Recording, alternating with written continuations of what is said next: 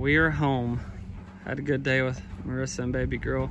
We're home. See the new light on the barn. The new light's in the barn. Coming in real handy. It's time to get these bison unloaded here.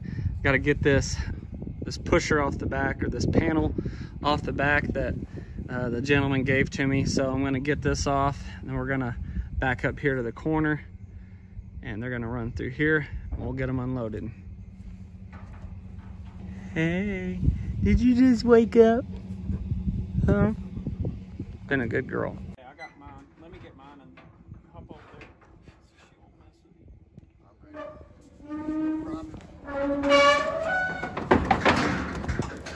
you. Ready, open. Pull it up.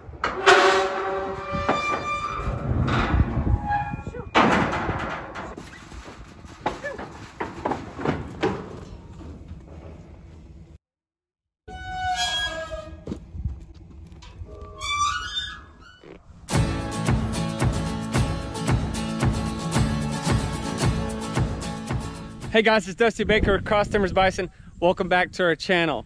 I wanted to introduce the new 3 members of the Cross Timbers Bison herd right here. Of course, the highlight of them all, as you saw in my last video, is Big Joe. Big Joe, one of the reasons that we went after these animals when we had the opportunity we did, is how gentle they were. You can tell how nice Joe is and how calm they are when we brought them home. Of course, they're a little stirred up. We brought them home at night. I didn't want to bring them home at night, but it was we had a long day. Of course, Big Joe here didn't want to leave Carrier, Oklahoma, but we finally got him loaded up. You really don't want to push these animals too much, but we were able to get him loaded up to bring him home, and we finally got him. But we made it safe, and we got home, and everything was great. We let him out. So Big Joe so far doing great. He flipped over a couple of water troughs, so I had to update and get a bigger water trough, but Joe's doing good, and he already loves his cubes already.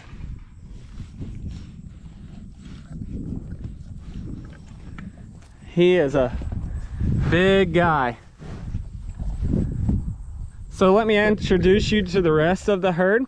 Here, I'm just going off the names. I don't think we should change them from the original owners. This is Kit.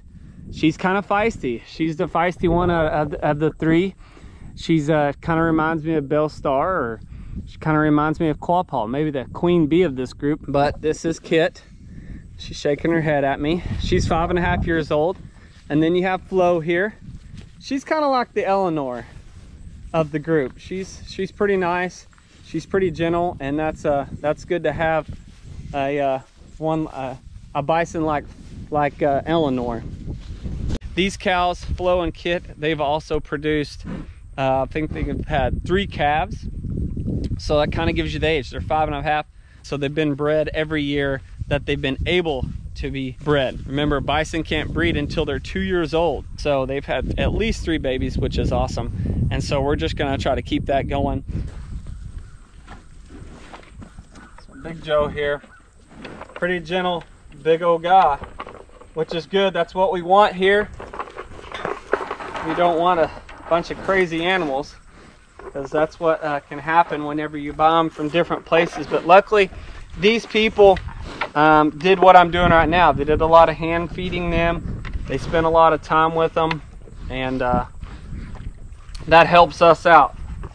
Now, the bad part about Big Joe and Kit and Flo is they've never been through a squeeze chute. So this year will be the first year that they'll run through a squeeze chute, and it should be pretty interesting, needless to say,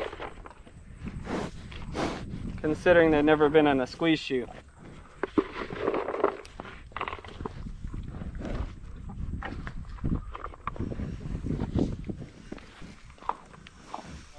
This is just a little tip for bison beginners, is whenever you bring new animals home, no matter where they're from, we're lucky here because these animals have had a couple around them. It had some people around them almost every single day.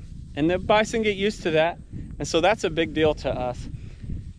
You know, if you get bison from maybe Yellowstone or Custer State Park, big places like that, where they hardly ever see people, or on these big ranches, you could run into some problems because these animals, they're wild and they're crazy. But if you've got some that are used to people, that's a good start. Know where your bison are coming from.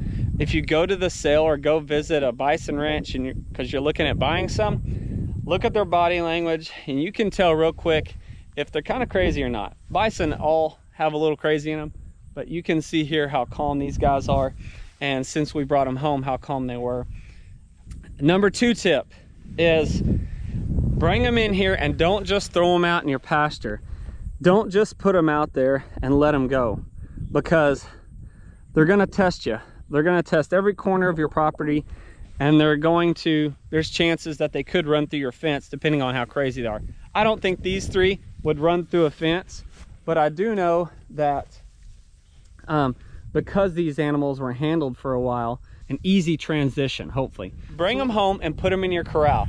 I've had a lot of bison producers reach out to me talking about putting bison or buying bison, but they don't have a corral system. Guys, you gotta have a corral system. You gotta have something nice, heavy, and sturdy. Now this is brand new. We have a 6-foot top rail here, and then we bought these pre-made panels like we used on this side. If you watch one of my videos, I showed you how we put those together. Hey. And we have a 6-bar panel here. It's probably a foot off the ground. I mean, this is tough, even for this giant bull here. Look out, a little skittish still. Even for this giant bull, you still got these panels, and he's not getting through it and he's not getting over it. So when you bring these animals home, put them somewhere safe, where if they are a little crazy and they can come somewhere where you're not having to worry about their fencing, you can put them in something like this and it'll be great. Let them get habituated.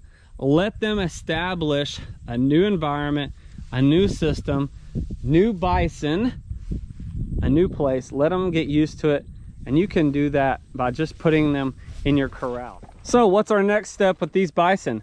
Guys, what we're gonna do is, because we have 2 bulls on this property, here's the other herd. They're wanting some cubes too. They're a little jealous right now.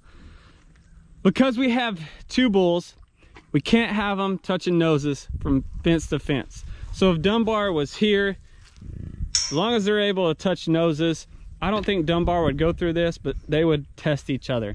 Now, if you've got them on some barbed wire fence and you've got Dunbar on one side and Big Joe on the other, you're gonna have some issues, especially during breeding season.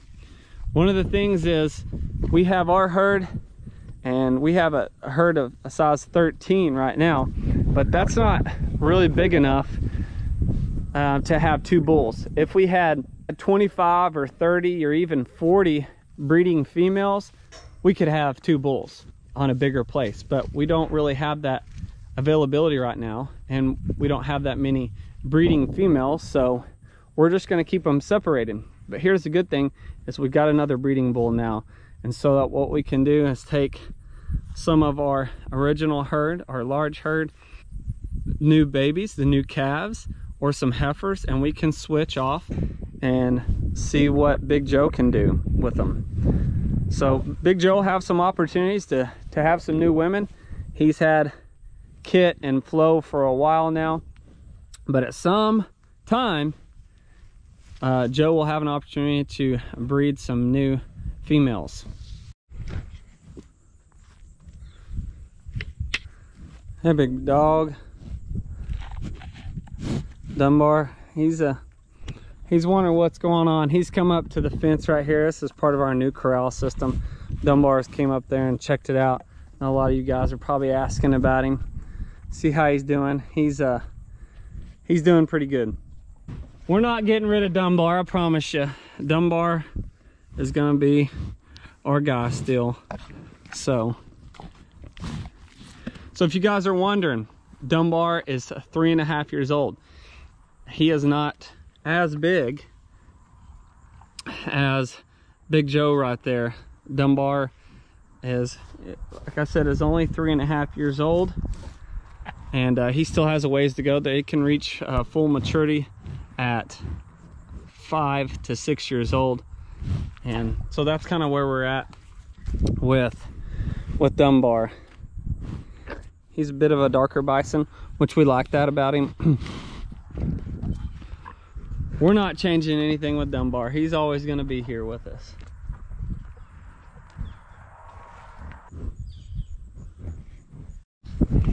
So this is part of our new corral system that we built. We have, this is one of our long stretches. We built this fence back in the spring, and then we finally finished it here all the way down.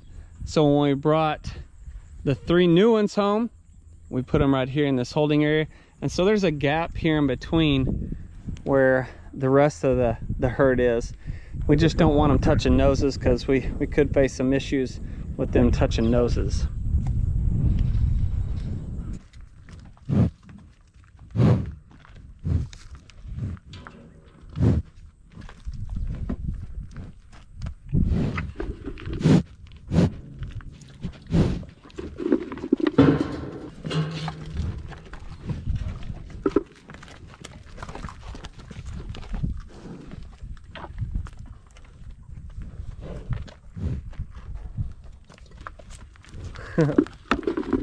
You're still the boss, aren't you? Yeah.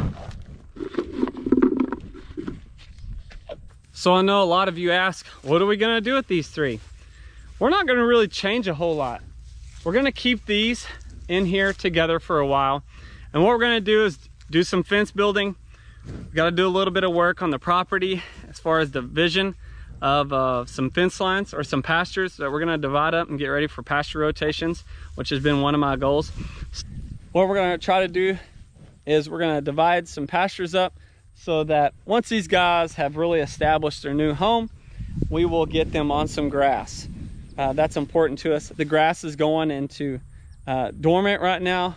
Kevin already had them a bale of hay ready before they even got home, which is awesome.